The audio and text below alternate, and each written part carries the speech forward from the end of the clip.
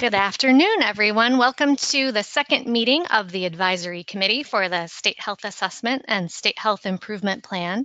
This is Amy Stevens at the Health Policy Institute of Ohio, and I'm joined in the room here today by staff from the Ohio Department of Health, including Director Himes, who's going to speak in a minute here, and also the team from Accenture, who's going to be demonstrating the online SHA for us later in the call today.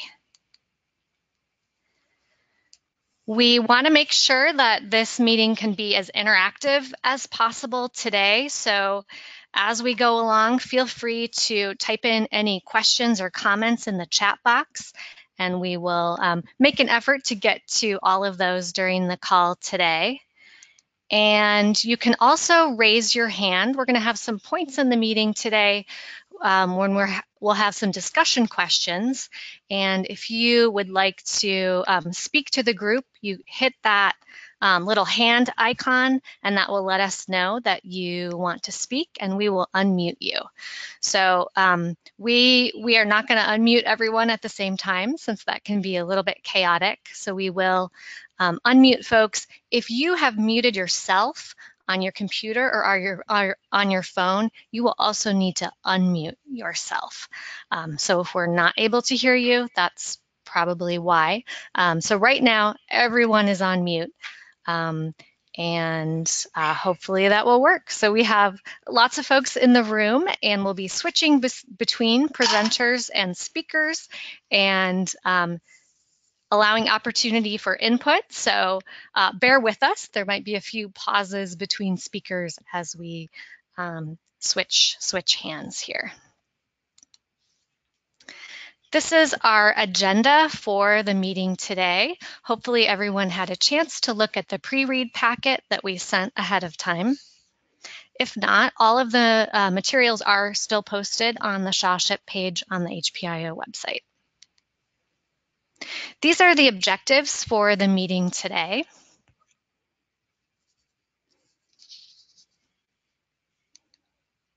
And these are the objectives specific to the input that we at HPIO and ODH and Accenture are looking forward to getting from all of you.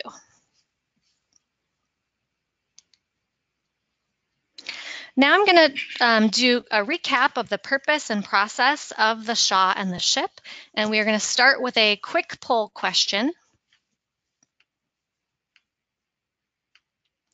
How familiar are you with the SHA and the SHIP? So are you completely new to this process?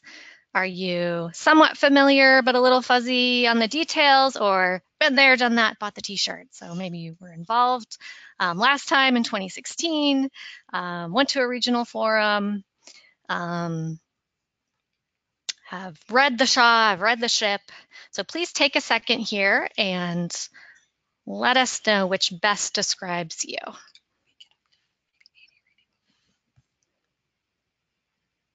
All right, let's share those results.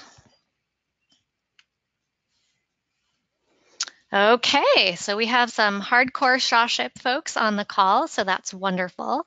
But we will also be mindful of providing some background information for those who are newer to the process as well. Okay, next slide. As a reminder, this is the vision and mission for the SHA and SHIP, so this is really why we're here.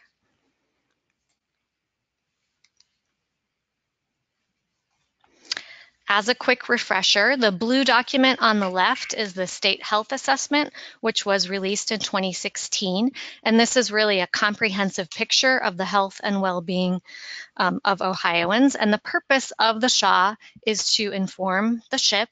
And the green document, it was the 2017-2019 SHIP, which is really a strategic menu of priorities, outcome objectives, and evidence-based strategies that are being implemented by state agencies and also local health departments, hospitals, and their local partners. And then the teal document is the guidance for local health departments and hospitals that was issued by the Department of Health in 2017.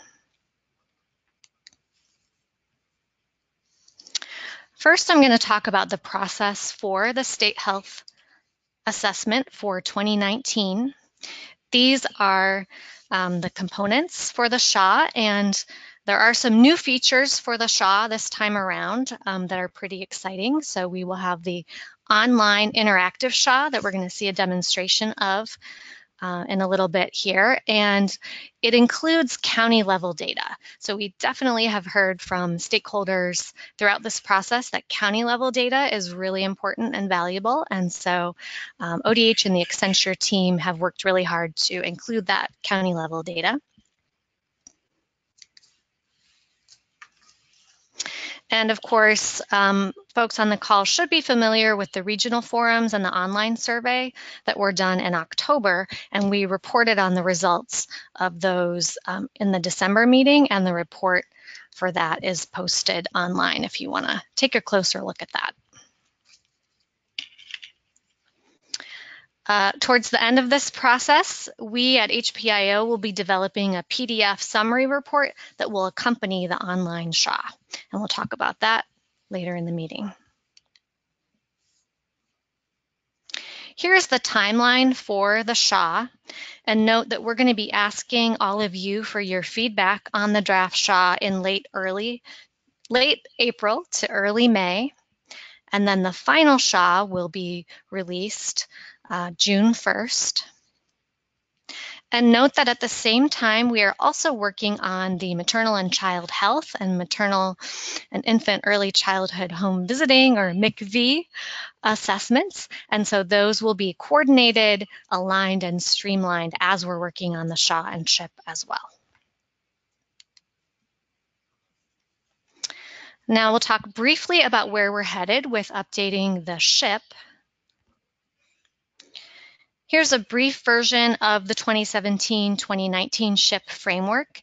And during the prioritization process for the new SHIP, we'll be talking about any changes that we might want to make to each part of this framework, including those outcome objectives and the menu of strategies.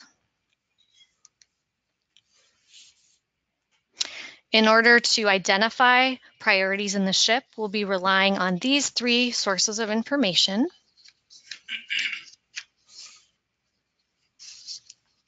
So stakeholder input, secondary data. So this is referring to data from Vital Statistics, Behavioral Risk Factor Surveillance Survey, Census Bureau, Department of Education, and many, many other sources, which you'll see in the online SHA in just a minute here.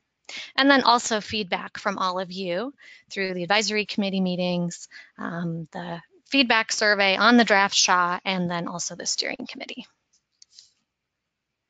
Here's a closer look at these elements.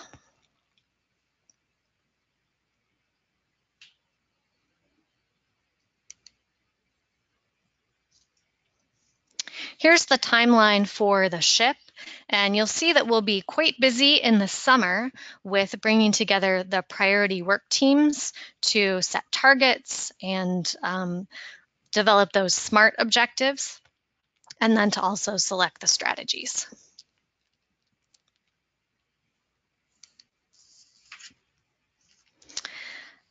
I want to say a little bit about the role of the advisory committee. We're really relying on all of you to give us input and guidance on the SHA and the SHIP. This is the current sector representation for the advisory committee, and we will continue to add members to this list, particularly when we get to the SHIP part of the work later on this spring and into summer. And we're very interested in including representatives from sectors beyond health. So if you have some partners that you're working with in housing or transportation or education that you think would be a great addition to this group, please send me an email and let us know. Here's where you can find all of the information about the SHA-SHIP process. And I am going to turn it over to Director Himes. Oops. Thank you, Amy. I appreciate it. And thanks to all of the advisory committee members who have joined us here today. It looks like about 63 are in attendance, so that's pretty good. We appreciate you sharing some time with us on Valentine's Day. I just have some brief remarks, and then I'll introduce the Accenture team to share the preliminary SHA online tool. But I do want to thank you for your participation in this. I think one of the things that we learned through our regional meetings was that involvement and engagement with stakeholders in the design of the SHA, and that will certainly, as Amy explained, lead to the SHIP, the formulation of the SHIP, but engagement with stakeholders, including our traditional stakeholders in public health, but also those non-traditional cross-sector stakeholders in other areas, that's really going to help us produce a document and information and data that will guide our population health planning statewide. So really appreciate everybody's involvement from those non-traditional sectors. In general, the state health assessment is going to describe the current status of health and well-being in Ohio.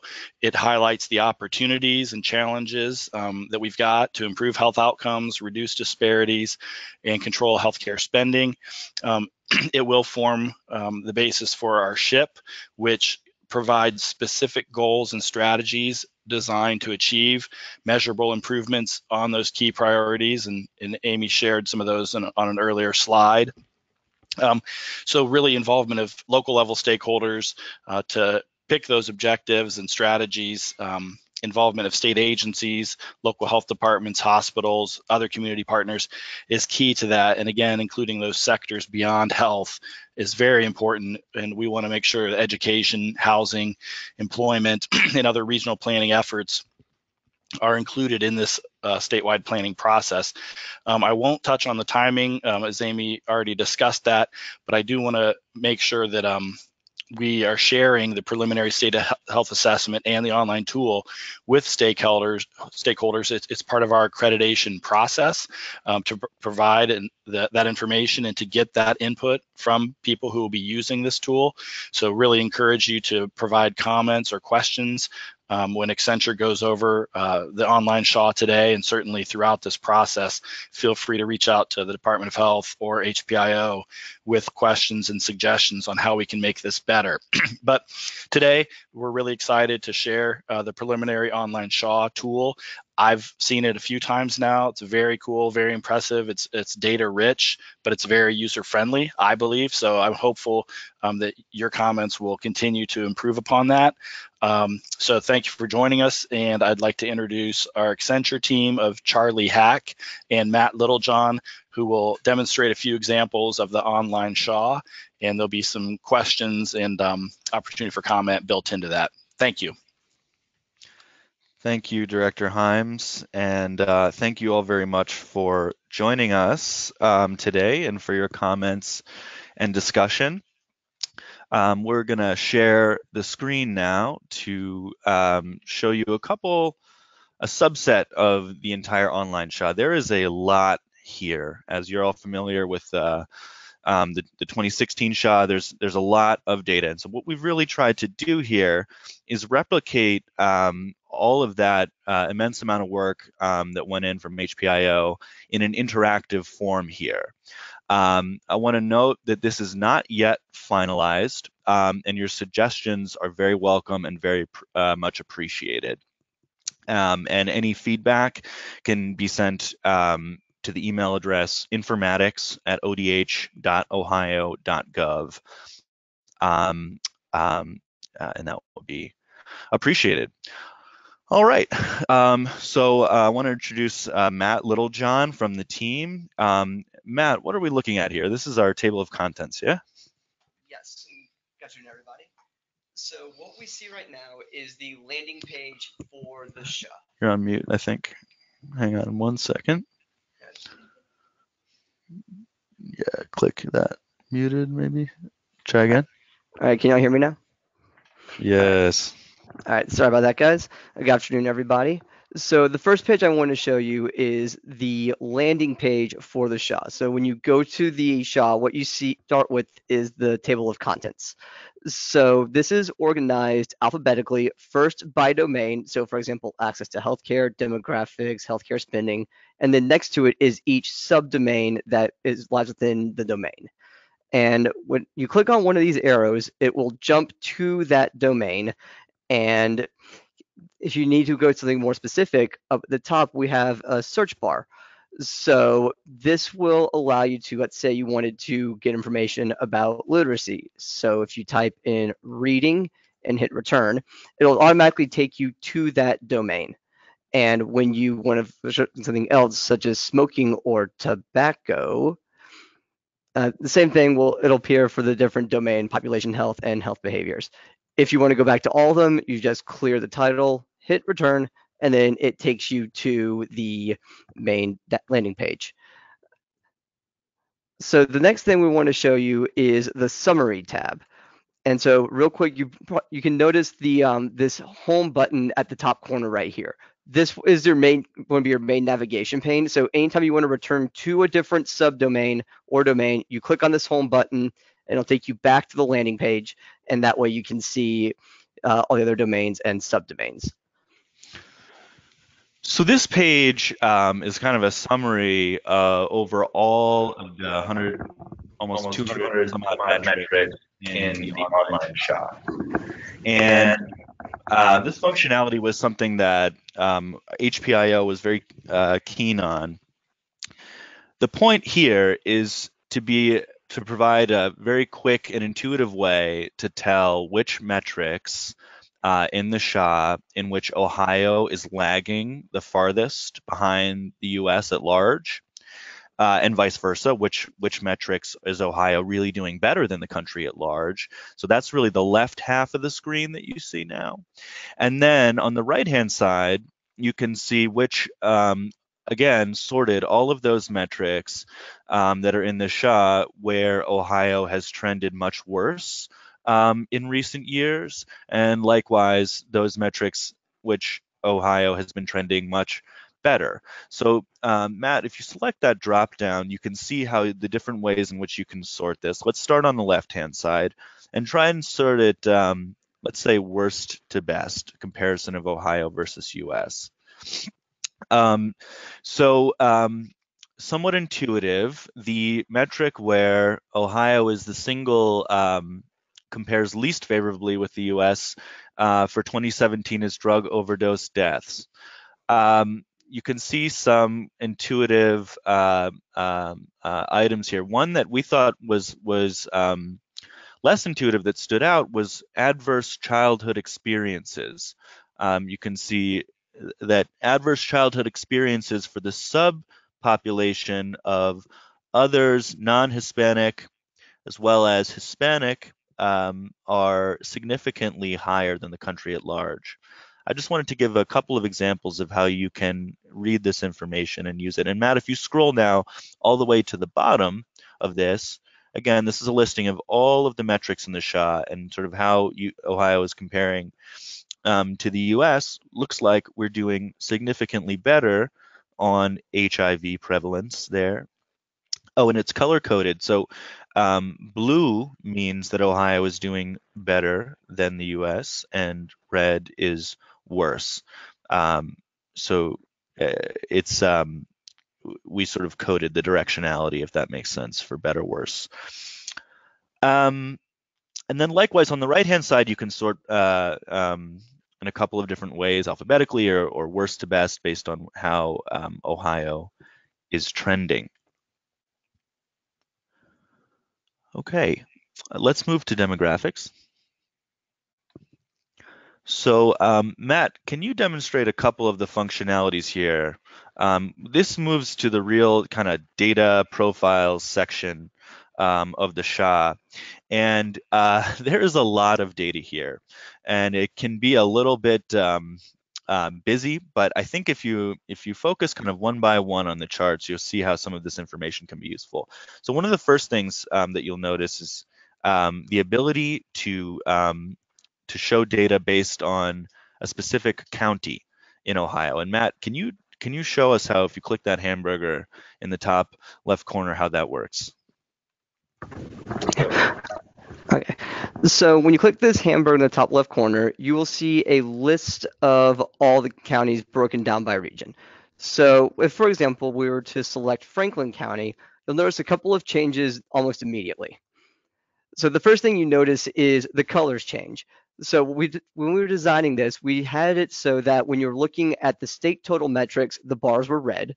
And when you're focusing on a specific county, the bars would change to blue. So that way there was no confusion as to what was the state level data and what was the county level data. In addition, as Charlie mentioned, there is a lot of data on here, and it can be a little overwhelming at first, especially if you have so many different metrics. It can be confusing to understand what each metric means. So if you scroll over any of the points, a tooltip will pop up.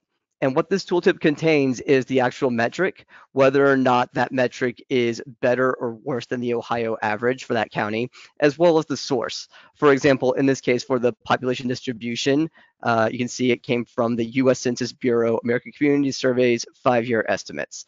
Now, the really fun thing about this as well is in the online version, you will be able to actually download the data.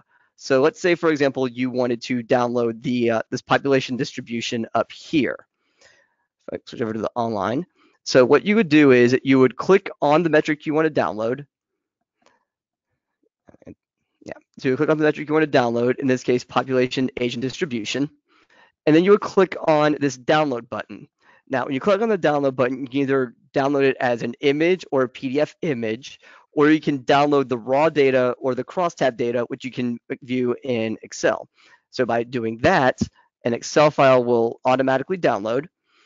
And when you open it, you will get the data for that county or the state as a whole, as well as the age distribution, the region it was in, the year it was in, the percentage and the actual count, percent male, percent female. So we thought this would be a very powerful tool to help HPIO, especially when they came time to compile the PDF format, as well as help with quantifying the SHIP. All right, let's go back here. Right. This screen, demographics, a lot of census data, data about the population, data about the distribution of the population, data about the various breakdowns of the population. This goes on. There are actually a couple more demographics screens that go into some more detail. And because of time constraints, we're not going to have time to go into everything today, but this will be available soon for all to use. One other fun fact is that the color schemes are colorblind friendly. We took care to make sure that that was the case, so that it's readable for everyone. Let's go to leading causes of death, Matt. Okay. So this is a view of the leading ways in which Ohioans are dying. Again, you have the ability to select by county. So Matt, if you can demonstrate, I think we're looking at Butler County now. Let's choose a different one. Let's choose a very rural county, maybe. Let's choose Scioto County. So as you can see, when you click any of the counties, all of the charts will update. And what you can see, starting from the left-hand side, the leading causes of death, which are broken down by the total population, African American only, and white only. Those are the three bubbles there. And if you hover over any, it will tell you what you're looking at. This is, in this case, is the age-adjusted mortality rates.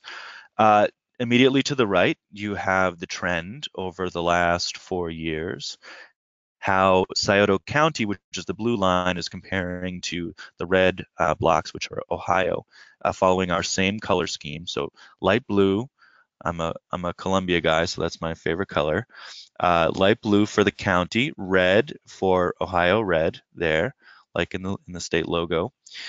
And then we have something called YPLL, which probably a lot of folks on the call are familiar with, this is, and I'm definitely not the best person in this room to define what YPLL is, given, but I'm going to try because I'm the one on mic right now. So what it's, and actually, you don't even have to take my word for it, Matt. If you hover over the what YPLL, it will tell you. So years of potential life lost before age 75. Essentially, if you look at anybody who dies before the age of 75, add up the total number of sort of years that are owed to that life expectancy per 1,000 population, age adjusted. I'm kind of butchering it, but essentially it's a measure of how much life is lost due to premature death before age of 75. You can see the county map here, best to worst. Likewise, the trend over time for this county. And then all the way on the right, you have you have the leading causes of death broken down by YPLL and by race.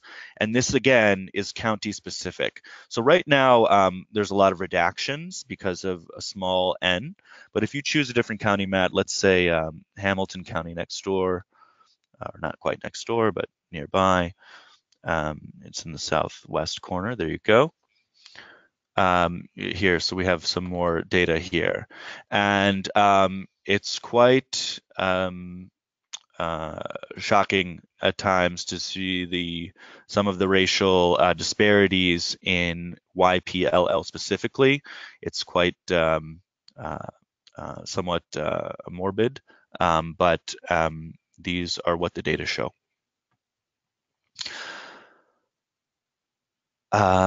Let's keep moving because we're a little short on time. So if we go now, Matt, to population health. All right. So Matt, what are we seeing here on this page? All right. So what we are seeing here is various measures to demonstrate how overall healthy and the overall well-being of, in this case, Franklin County. So again, we do have multiple metrics that show how the state is comparing to the United States, and how in some cases, how the county is comparing to not only the state of Ohio, but to the United States as well. And in addition, we also have a metric for infant mortality right here. So one thing, again, like Charlie mentioned, to ensure confidentiality and privacy, if you, for example, you looked at Vinton County, you would see that there's no county level reported. This is to preserve the privacy and maintain HIPAA compliance. Yes.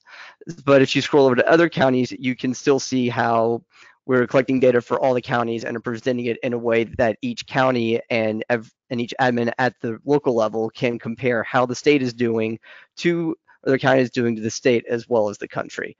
And we also have various other metrics that were pulled from the SHA from 2016 as well.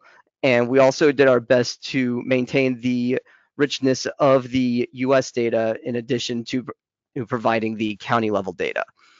And in addition to population health, we did not just stop there. We also looked at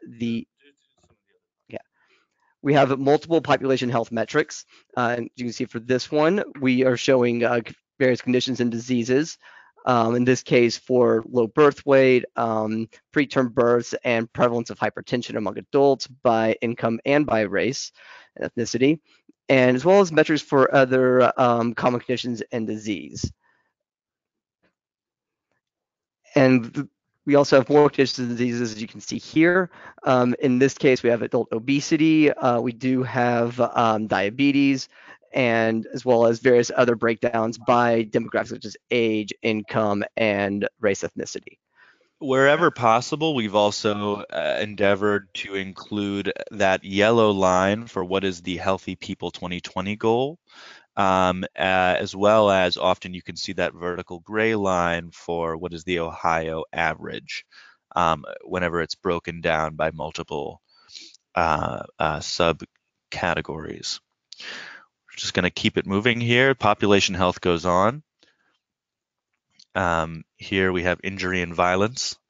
So a number of different time charts here. Matt, if you try selecting a different county, we're still on Scioto here, but what if we choose some place in the northeast, like Cuyahoga County?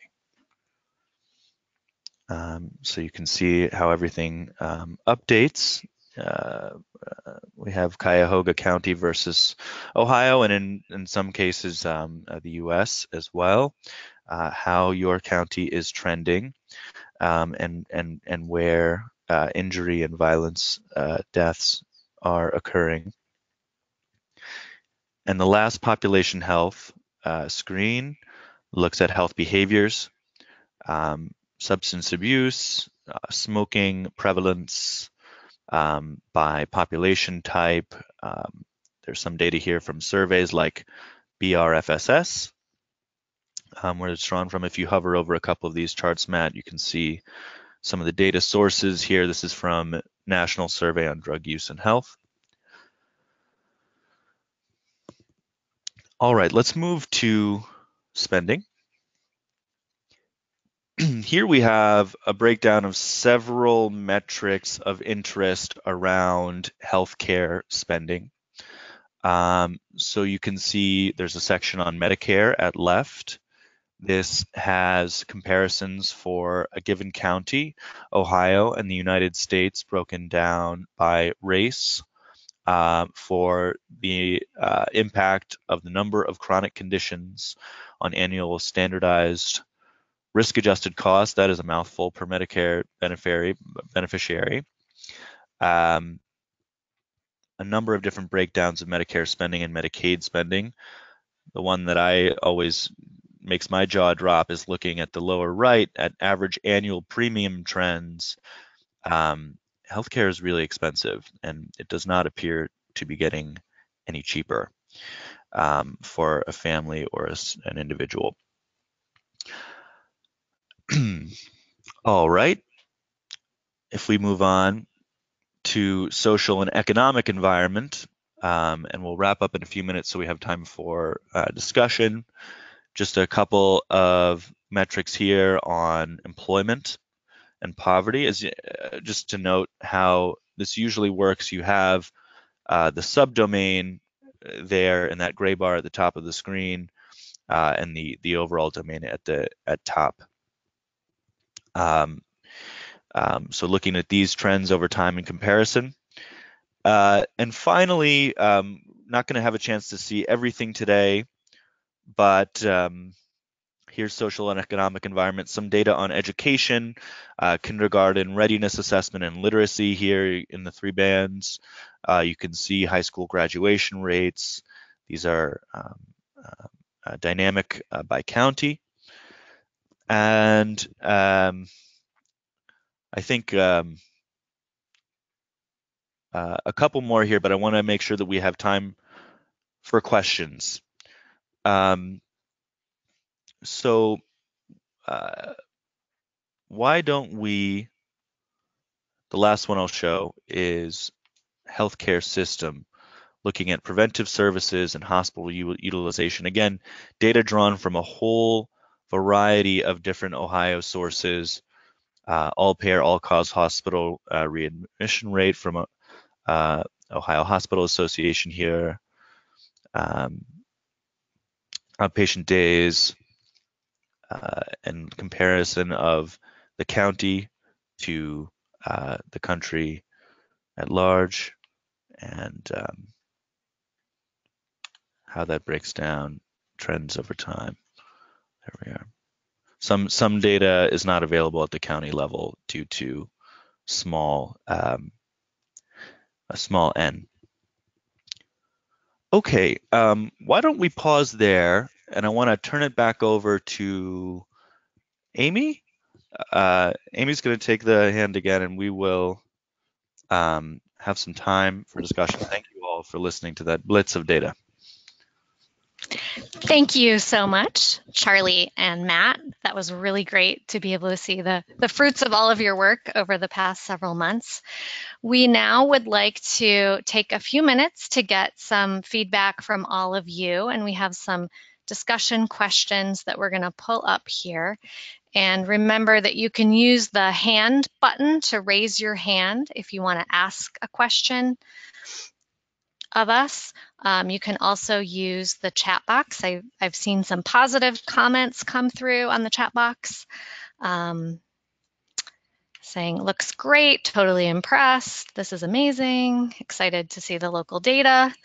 And I also see a hand. I see that Susan Sprigg has a raised hand. Should we try to unmute Susan and see if we can hear her? Bear with us just a moment. All right, Susan.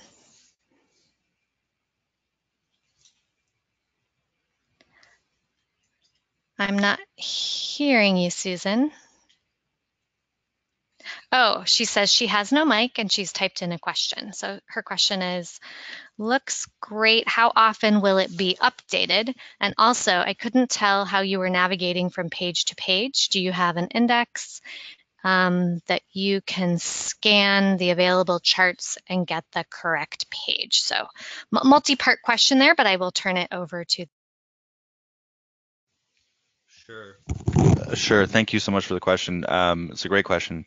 So to the first part, how often will it be updated? I think TBD, but once per year is the plan at the moment. Some of these data are only available on an annualized basis anyways. Others, such as vital stats, are basically live, so there's a potential, but the plan is for now annual refresh. And then to the second question, how we're navigating, we're kind of cheating right now. That's why it's a very pert observation, but I think we took the screen off actually, but maybe it would help to relaunch that so I can show you, so we can show you how that works. But yes, the main navigation page is that table of contents where we began. From the table of contents, you can either go directly to a subdomain or you can search for your desired metric in the search bar, which will point you to the relevant subdomain or subdomains, because some topics span multiple. And then if you want to go somewhere else, you can either use the small little tabs, which are at the bottom of the screen, or click the home button to go back to the top, to the table of contents. And that home button will always be visible on the top right-hand corner of the screen. Okay. Thank you. I'm going to take another typed in question here. Very useful tool. Is there a way for LHDs to get a large data download on a range of indicators, or do they need to download the raw data one indicator at a time? The graphs and maps would also be very helpful for some of our CHIP work, Community Health Improvement Plan work, if accessible in high resolution with proper citation. Thank you, Tick. Sure. So yes, the data can be downloaded kind of per panel here. There's probably a way to do a massive one data pull, although I don't have a solid answer at the moment. Matt is writing me some message here. It's per SHA. It's sorry. It's for DV. Got it. Yes. So TBD on that second point, but you can certainly download it by panel in the way that we showed. And then the second part of the question was, images. Yes, and so the other nice thing, so if you look, I'll give you, well, we're not sharing screen anymore, but if you click that in the same exact way that we demonstrated it with the download button, it will give you a couple of options. When you click download, it will say download data, and then it'll take you to like a screen with a data table.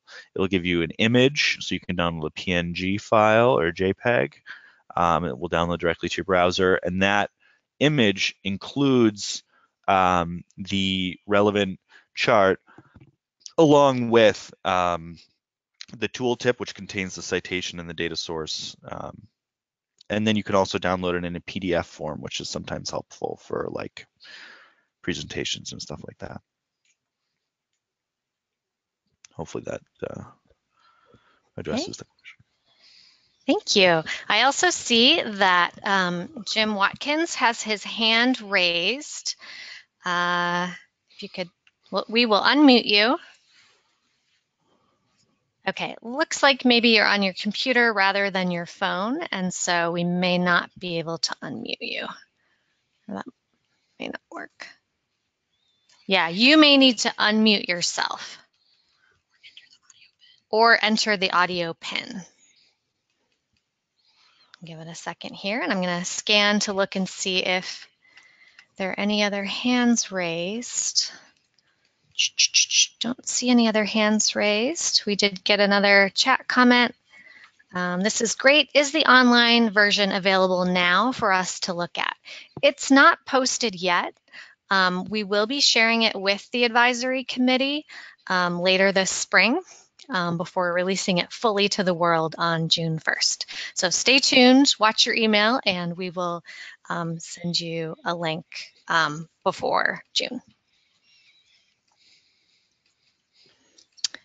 Okay, and all right, we are going to move on to the next part of our agenda, which Zach Reet from the HPIO team is going to talk about some new metrics to add to the SHA. Take it away, Zach.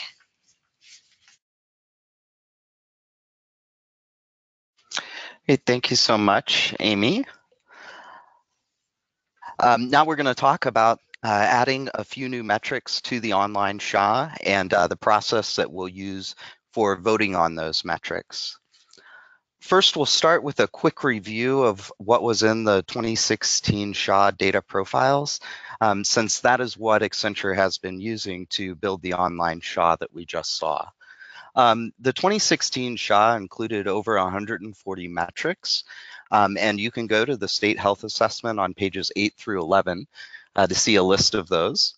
And on this slide, you see all of the data elements that were included for each one of those metrics when they were available in the online SHA, or excuse me, in the 2016 SHA. Here you see the domains that those metrics were divided into. Again, these are the domains that showed up on the navigation page of the online SHA we just saw.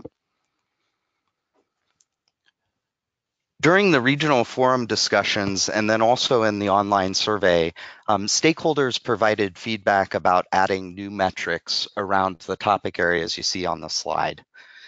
There were already some housing and child welfare metrics in the 2016 SHA, but those were emphasized as being really important, and so we are considering some new metrics to be added around that topic. The 2016 SHA didn't have any transportation, hepatitis, or medication-assisted treatment or drug court metrics, but again, those came out as important issues in the regional forums to be looked at. Hopefully you have had a chance to review the Excel list that was sent around on Monday that lists all of the potential metrics we're going to be reviewing today. We developed a list of 17 metrics with publicly available data, and our goal today is to trim that down to about 10 new metrics to be added to the online SHA. If you were not able to review that Excel before this webinar, please do open that file now. You can find it on the HPIO website under the SHA SHIP group. And there is a folder for the second advisory committee meeting where you'll be able to find that list of potential metrics.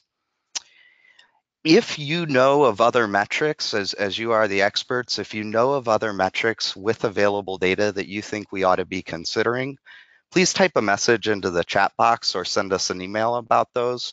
But we've assembled this list of 17 metrics because we believe that they capture some of the important issues in these topic areas.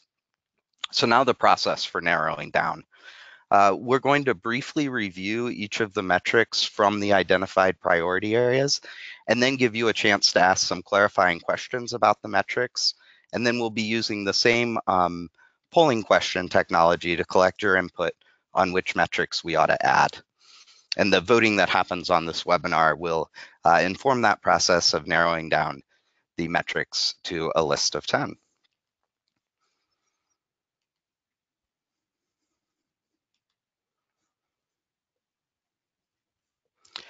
As you're reviewing the metrics, asking your questions, and responding to the polls, please be considering these criteria.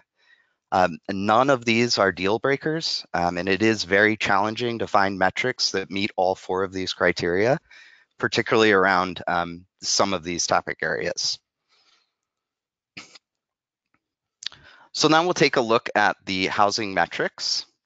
Again, you can refer to the Excel sheet that included additional detail about each of these metrics, including their source, whether or not US comparison data is available, what years of data are available, and then what sort of breakouts or information on disparities or iniquities is available for these metrics.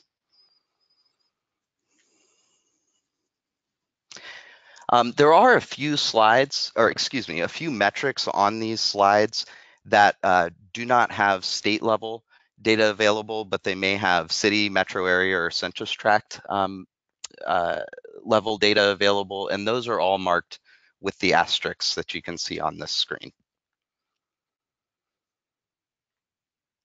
Okay, so hopefully in that interim, you've had a chance to open that Excel list, and now we'd like to open the floor again to any questions about those housing related metrics.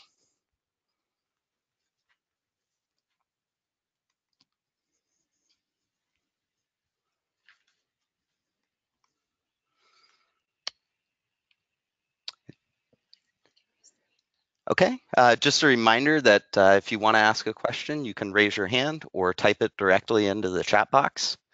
And there will be some dead air as we go through this because we want to make sure that people have an opportunity to participate. So please just bear with us.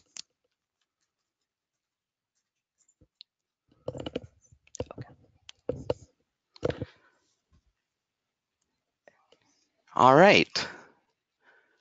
Well,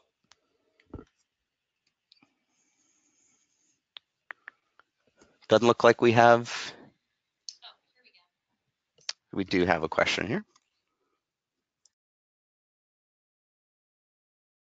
All right, I see a question here from Marie Curry. Can you please comment on the strengths and deficiencies in the lead? So the question cuts off, but I assume it's a question about the lead poisoning metrics. And I do just want to point out that the SHA already includes data on elevated blood lead levels in young children. That data is already included. And the metric that is proposed here is looking at the index of risk for lead poisoning. And I'm going to turn it back over to Zach to explain that a little more. Sure. So that metric is actually an index that uses data about the age of housing at the census tract or city level and combines it with information about the percent of population that's living in poverty, because both of those factors tend to be contributors to exposure to lead. So one limitation is that it is not measuring the actual exposure to lead for individuals living in those census tracts or in those cities, but is using population level data to make some determinations about that. Another potential limitation is that most of Ohio's biggest cities that are covered in the city health dashboard are at the top of this index, meaning they were given a 10 out of 10 being the highest exposure index. Okay, we have a few more questions here in the chat box. For housing, have you considered the number of affordable housing units? Is one. We'll get to that in a minute. And then none of the housing metrics are ideal, pretty limited at both the state and local levels. So on that second point, I'll say yes, we are working with the data that are available. Ideally, we like to have data that is available at the state level and at the local level, and it is challenging to find that data that also has comparison to US. And then the question about the number of affordable housing units, that's certainly something we can look into. I think we have pulled that data before. We would need to be able to put that into some context. Get affordable, there are different definitions of affordability, but that's a great suggestion and we will look into that. And we have a question here regarding drug courts. Okay. Regarding drug courts, it would be helpful to know if they allow all forms of MAT. So the data that we have currently, I don't believe indicates whether or not they provide MAT, but we can look into that. And it may be possible that we can get data from the Ohio Department of Mental Health and Addiction Services that would specify that. So if that's something you think would be valuable, let us know. All right, I'm not seeing any more comments. I'm going to scan for raised hands here. Whoop, I see one. Okay, we have a raised hand, Marla Morse. We will unmute you.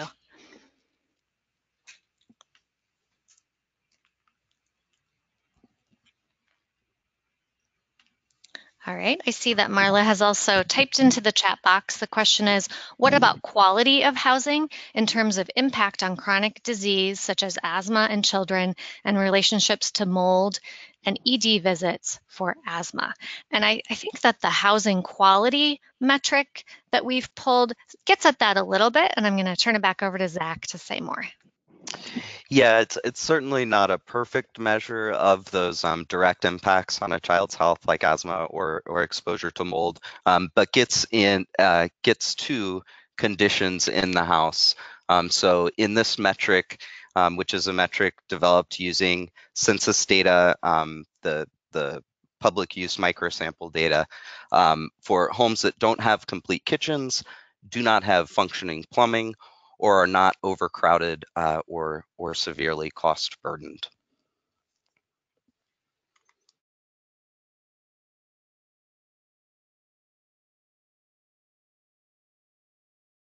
I see Karen Commodore has raised her hand, but it looks like you are muted or haven't put in the audio pin. So if you could either unmute yourself and or put in the audio pin, then we can hear you. Otherwise, you can type your question in the question box.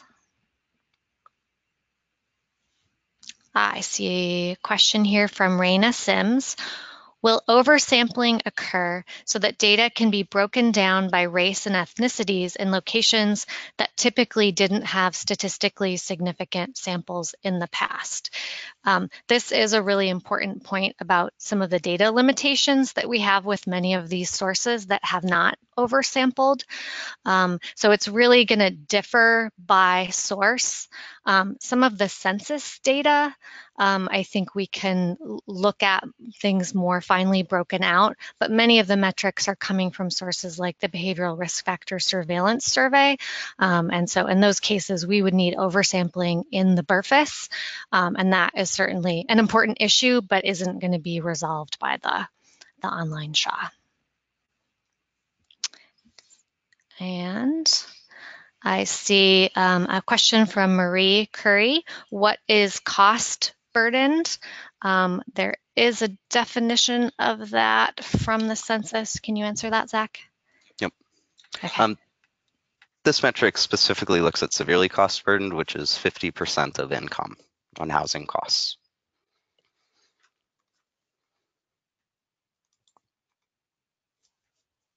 Thank you, Zach. Another question here about definitely would support a metric on affordability of housing, since that gets to more social determinants of health. So we will definitely look into that. Have you considered metrics around health literacy?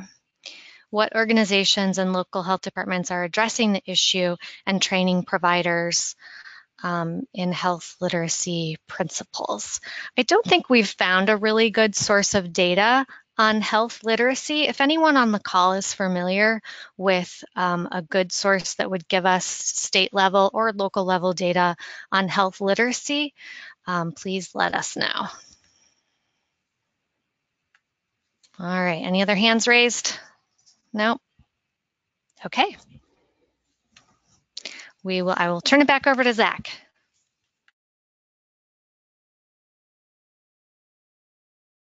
All right, so now we'll go ahead and throw the poll question.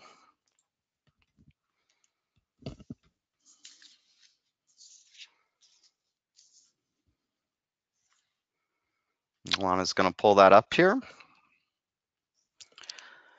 The question is, for housing, which metric is most important to add to the 2019 SHA?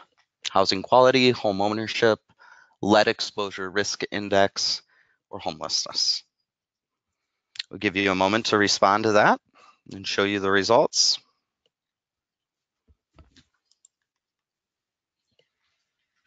And we need everybody to please vote if you're on the call. Stepped away to have a conversation, please step back into the webinar to vote now. All right, and looks like we're getting up there. Results are coming in here. We're at 70%. Let's get it up a little more.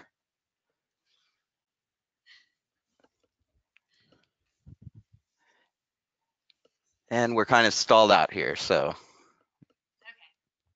Okay. So 51% on the housing quality metric, and the next highest vote getter was the homelessness. And so thank you very much. We're going to follow the same format to discuss these next metrics. Now we'll move on to transportation. So in transportation, we're looking at alternative commute modes, long commutes for people driving alone, car access, walk score, and then a job access rate. Again, metrics marked with asterisks are available at the city and/or census tract level only. All right, so now we'll move on to the discussion about the transportation metrics. So again, please, if you have a question, it seemed like typing those questions into the chat box was working very well. So please go ahead and type your questions into the box and/or raise your hand if you'd like to speak with the group.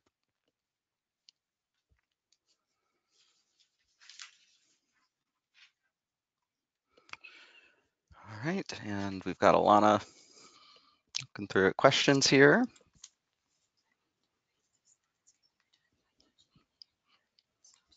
Okay. I'm not seeing any questions about the transportation metrics. Lots of energy around housing, but not some. Oh, here we go.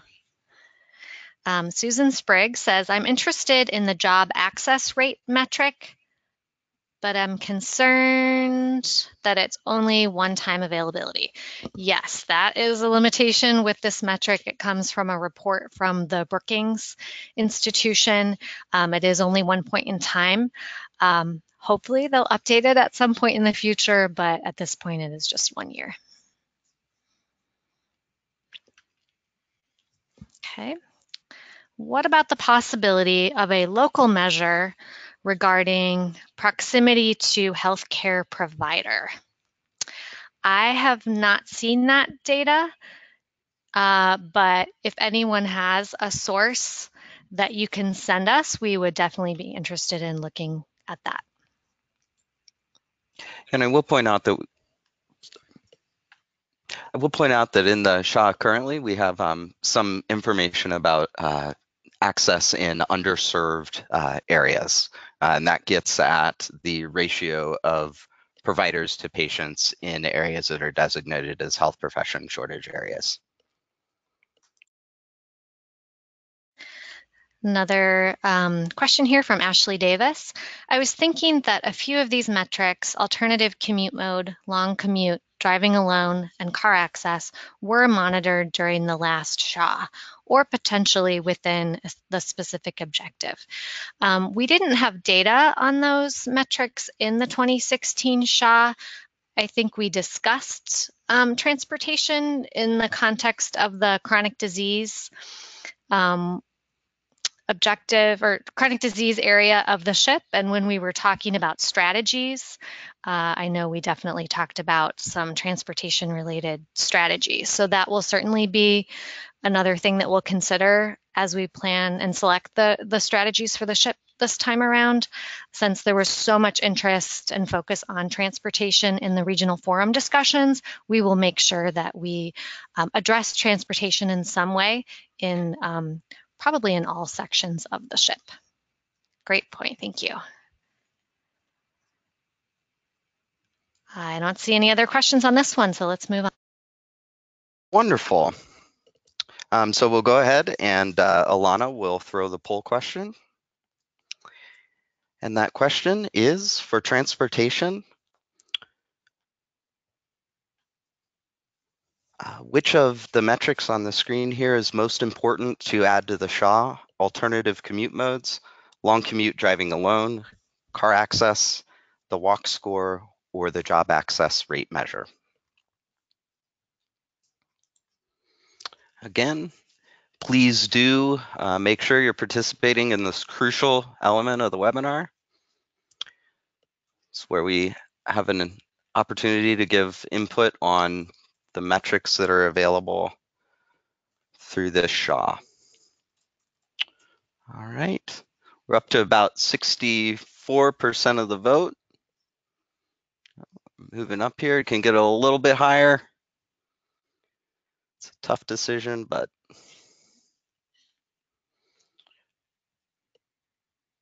all right, we're gonna go ahead and call it here and show you the result. Oh, see, you didn't want to be left out. All right, now we'll throw them. So this one was much closer than the housing. So 29% of the vote with alternative commute modes, car access with 33, and job access rate with the 21%. All right.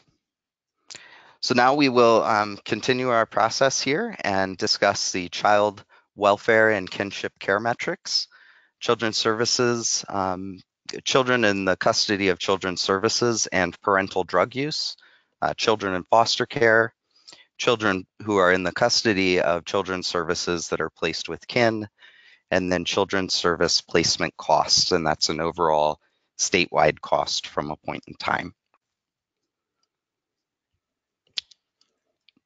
So we'll quickly move on here to discussion about these metrics.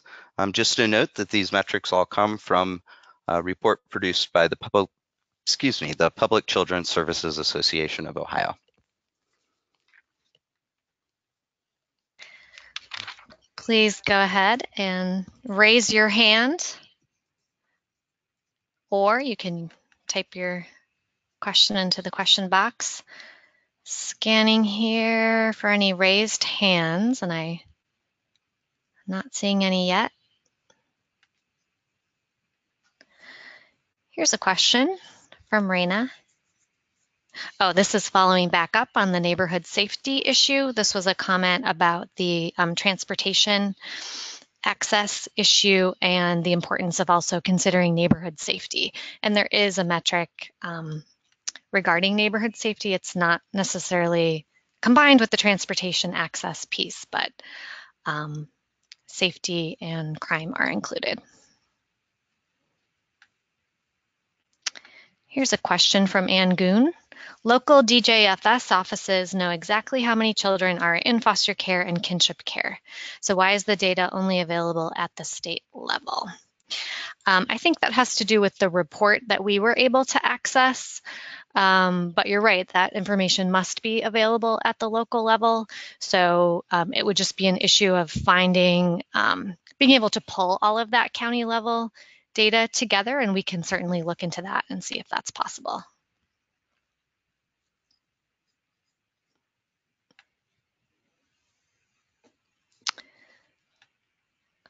question from Susan.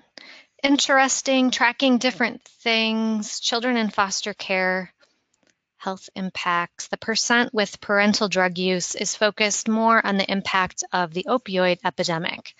Both could be useful to track for different reasons. Yeah, there are a few different ways to look at that PCSAO data. And then we have a question from Marie. Placed in foster care and placed with kin. Does kin refer to no ongoing children's services involvement? We'll have to take a closer look at the PCSAO report. I'm not quite sure.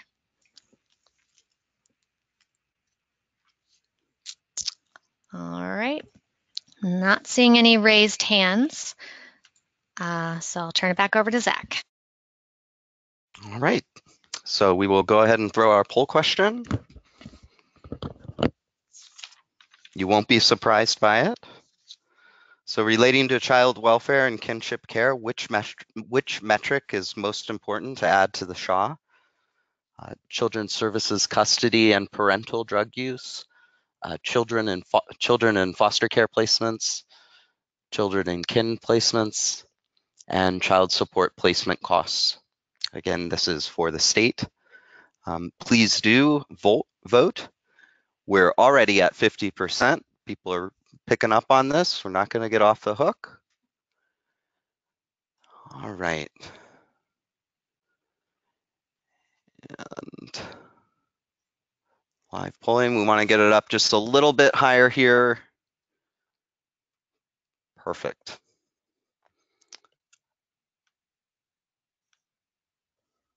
Okay, so here are the results. We've got 41% voting for custody of children's services with parental drug use, and then 41% for children in foster care. Thank you very much. Now we'll move on to our next topic area, which came up at the regional forums, and this is hepatitis. And for this topic area, we have two metrics, incidence of hepatitis C and incidence of hepatitis A. I'll turn it over to my colleague Amy for the questions on these metrics. All right, please raise your hand or type in the question box if you have any questions or thoughts on hepatitis. Question from Krista Wasowski. Do we have to vote for either? No. I should say that at the very end of this, we're going to have one poll where you can pick which of these 5 categories you feel is most important, because likely what we'll end up doing is selecting maybe 2 or 3 for housing and maybe only 1 for hepatitis, since there are fewer options. So we do want to get a sense of overall which topics you think are most important. So if you do not want to vote for hepatitis, you do not have to.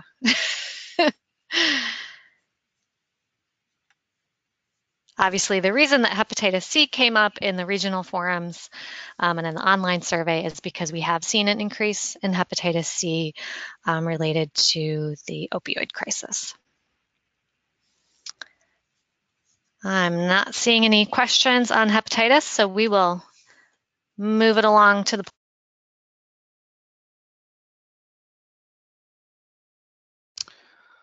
So our poll question is, for hepatitis, which of these metrics is most important to be added to the SHA? Hepatitis C incidence or hepatitis A incidence? And we're getting pretty quick and resounding results on this one.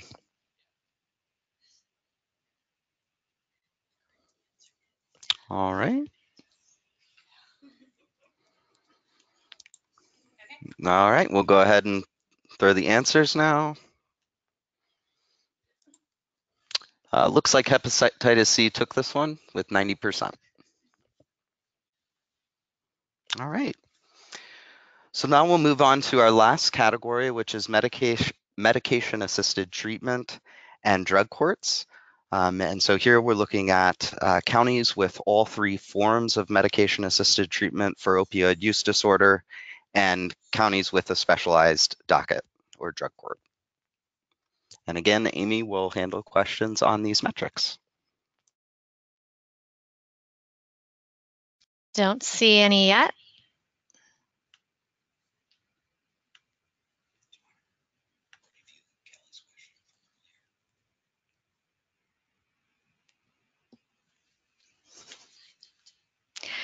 Remember to use the question box if you want to type in a question, or you can raise your hand.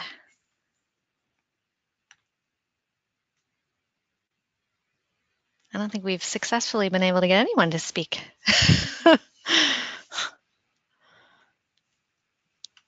All right, not seeing anything, so I'll turn it back over.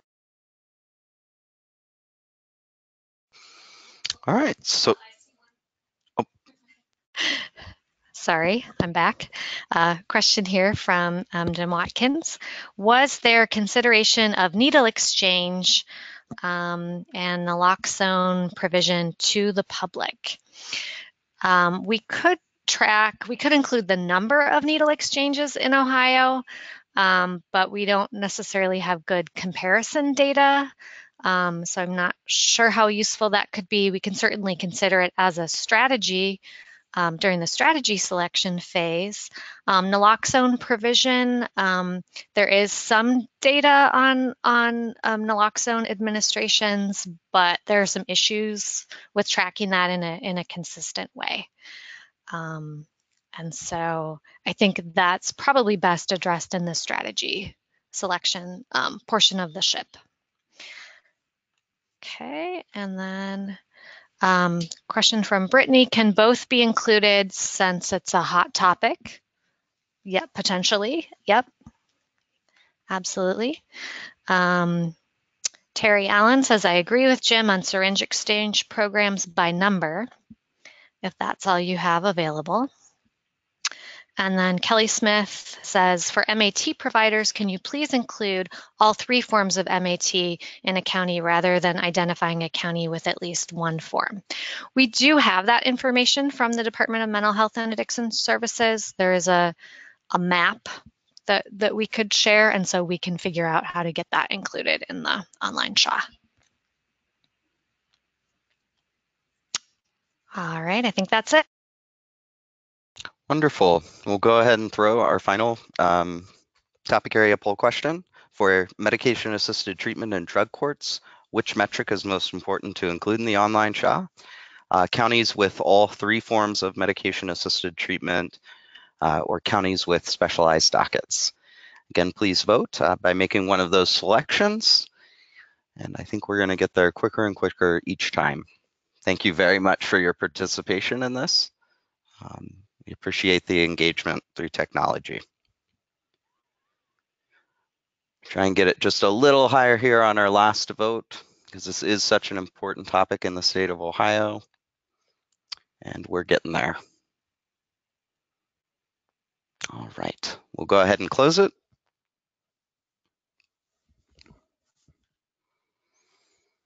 And it looks like the counties with all three forms of medication-assisted treatment had the most votes, 76%.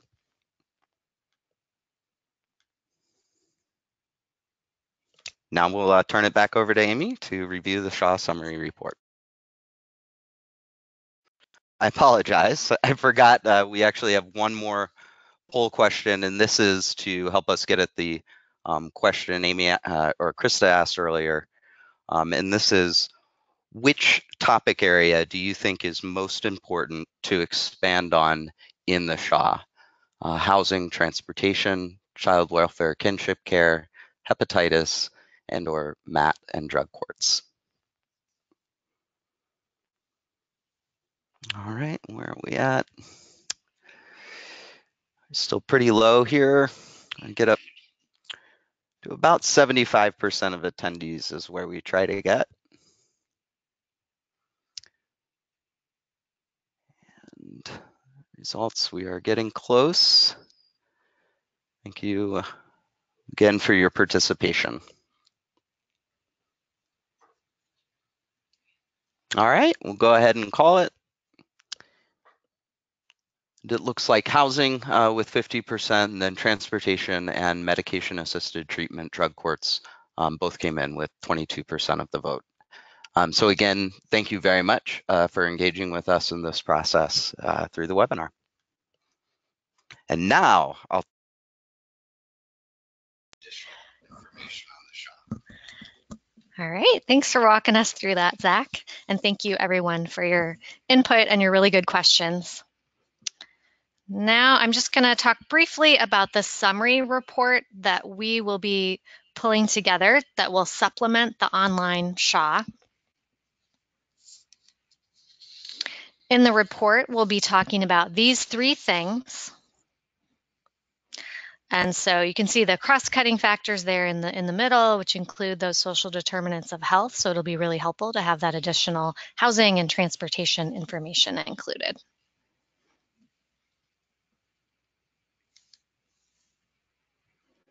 Here is a draft outline of the SHA summary report. You had the more detailed outline in your review packet, so hopefully everyone's had a chance to look at that. So those are the components that will be included. So really we'll be pulling out key themes that emerge from our analysis of the online SHA.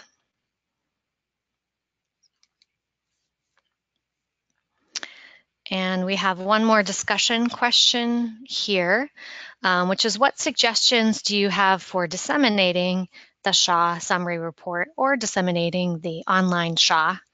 I guess just what suggestions do you have about dissemination in general or any other comments or questions about the summary report? You can raise your hand. We really do want you to be able to speak up. So you raise your hand if you'd like to try to speak on the call or type in the question box.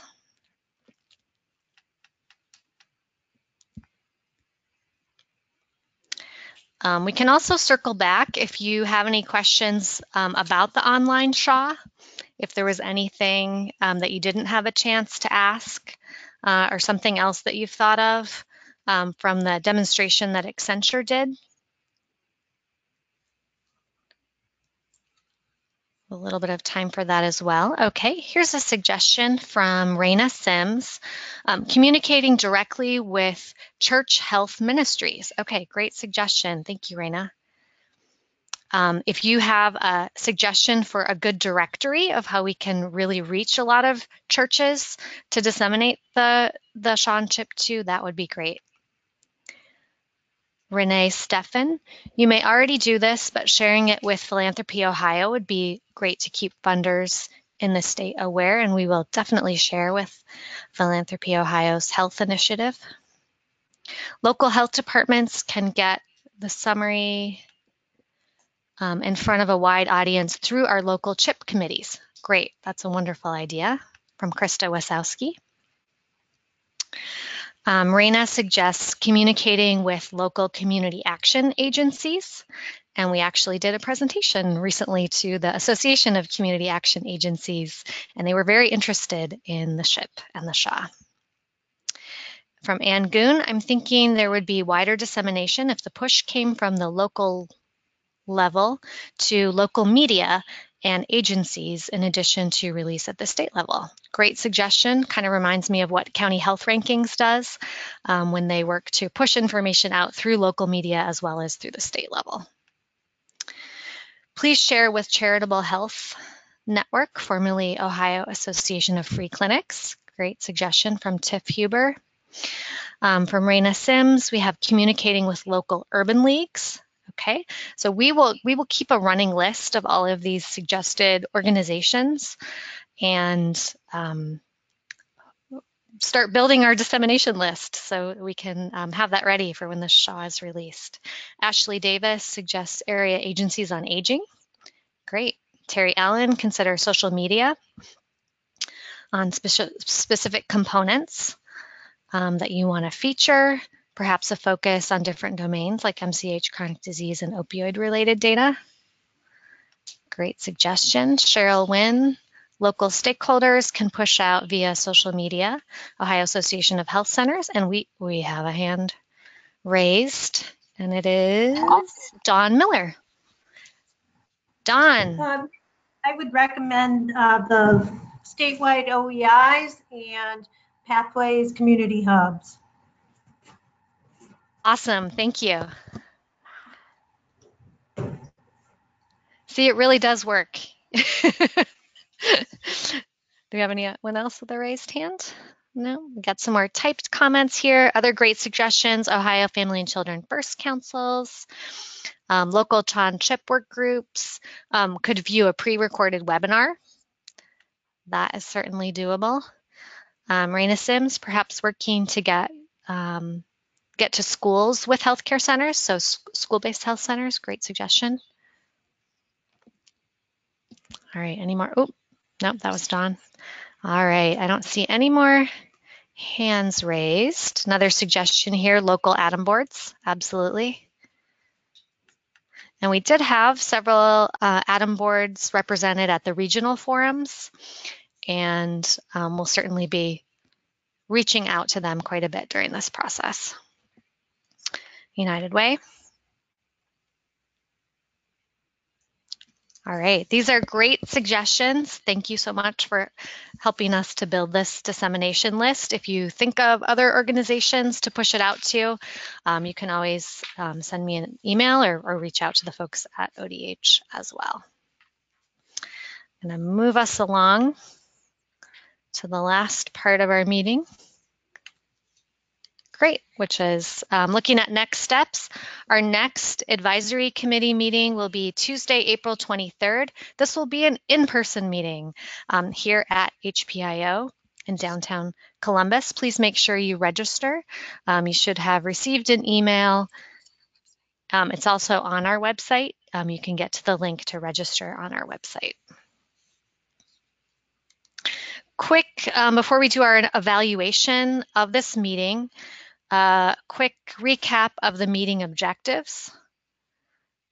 So this is what was our goal to do on this call today.